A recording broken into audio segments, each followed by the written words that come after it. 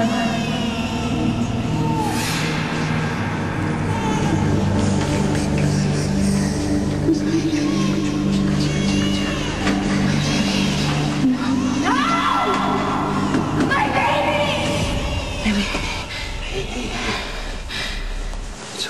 okay. You just had a bad dream. It's okay. Jason, it was Manny. He had my baby.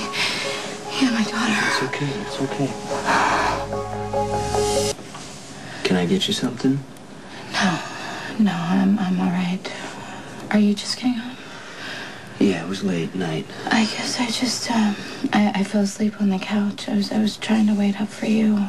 Jason, this dream I felt so afraid and so helpless. Manny, he had my baby and he wouldn't give her back. And I keep seeing that face and that twisted grin on his face. I can't put myself in your place, but you don't need to be afraid of Manny anymore. I'm not going to let him hurt you. I just need a little time. I know that. And I, right now, am my own worst enemy. How?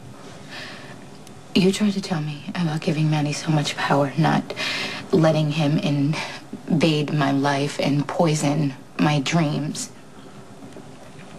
Anyway, I went to the police station last night and you were already gone, and Manny was there, and so was Carly, and I was talking to Carly, and Manny had came up to Carly, and he wanted to talk to her. He wanted to apologize, I think, and I think Carly agreed just to test him. So there I was, sitting outside the interrogation room, watching. Nothing in my head except Manny, and would he give himself away? How could I prove that he was as dangerous as ever? That's not how I want to live my life, Jason. I want my life back in my control.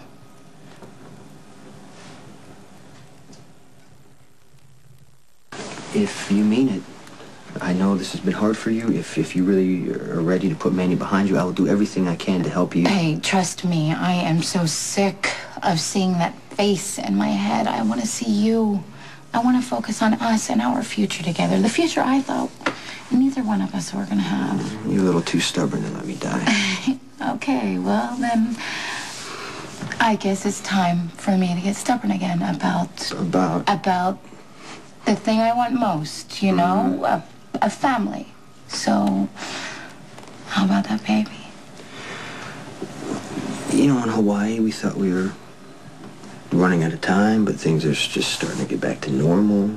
Okay, so what are you saying? Well, I'm just saying that, you know, the pressure's off. We don't really have to rush into anything. All right, you know, whenever the topic of baby comes up for discussion, you seem to get maybe a little bit uncomfortable. Do you not want this anymore? Do you not want a baby?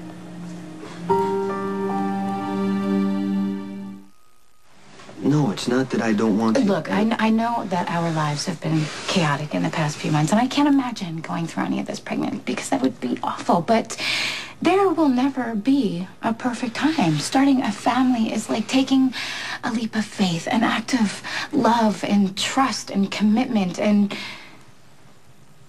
maybe that's it. Maybe it's too much commitment. No, I'm already committed to you for life, with or without a family. Okay, well then, are you scared? Because maybe having a baby is a little bit too much responsibility for you. Because if that's what you're thinking, Jason, you are going to be the most wonderful father that I have ever seen. You already have been to children who aren't even your own biological. Is it me? Is it my parenting skills that you're doubting? Well, no. Okay, I'm worried about your health. You know, last June, Dr. Meadows said that we should wait at least 1 year before we start trying again. And I know that I couldn't say no when I thought I was going to be. But now we know for sure, and I want to wait. I don't want to put you at risk. But you take chances for Sonny all the time. Why can't I do the same for our family? You get to take any risk you want. But all I'm saying is if waiting a little while would guarantee that our baby and you would have a better chance. Well, all I'm saying is I don't want to wait. I don't want the fear of loss to rule my life anymore. Jason, getting you back taught me a valuable lesson. You got to go for it. Just grab on to all the joy while you can, while it's here. I don't know what's going to happen from now until next June. For all we know, the world could end. But what I do know is we are here together right now, and I know in my heart that having your child won't hurt me. Trust me on this, please. I know I'm right. I do trust you. Good.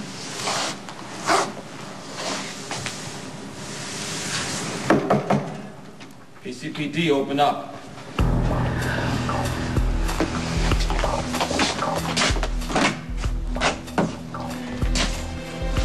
Yeah? Jason Morgan, you're under arrest for the attempted murder of Manny Ruiz.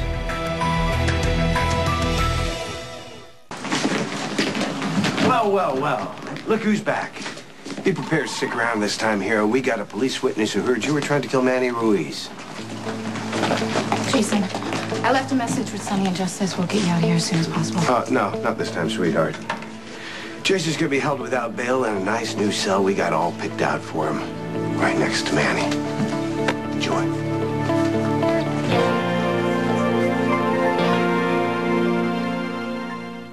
There's nothing you can do to get me released right now. Just go home. Jason. Sam, please, I'm okay. Just go home. No. Just...